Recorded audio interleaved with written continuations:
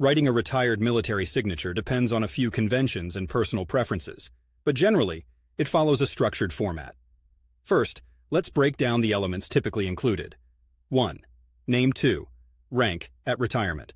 3. Branch of service retired. 4. Suffix indicating retirement status, RET. Here's an example format. Name, rank, branch of service, RET. Let's say your name is John Doe. You are a retired captain from the U.S. Army. Your signature would look something like this: John Doe, CPT, U.S. Army, RET. Some might include their degree or other accolades as well, but keep in mind to stay concise and relevant. Why use this structure? 1. Clarity. It leaves no ambiguity about your status and honors your service while making it clear you're no longer active duty. 2. Recognition. It still provides the recognition of your achievements and rank.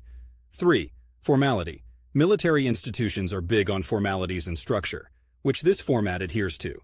Steps to create your signature. 1. Determine your rank abbreviation. Keep it standardized. The Army and Army National Guard use CPT for captain, MAJ for major, etc. Other branches have their conventions. 2. Include your full name. Avoid nicknames or shortened versions of your name for formality. 3. Specify your service branch. This could be U.S. Army, U.S. Navy, etc. 4.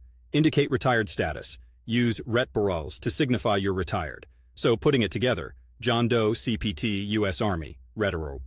For those in Portland, Oregon, or any other place, this format doesn't change.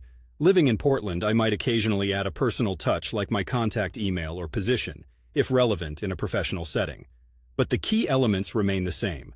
Remember, keep it respectful and straightforward, just like your service. Happy retirement. If you have any more questions or need help, let me know.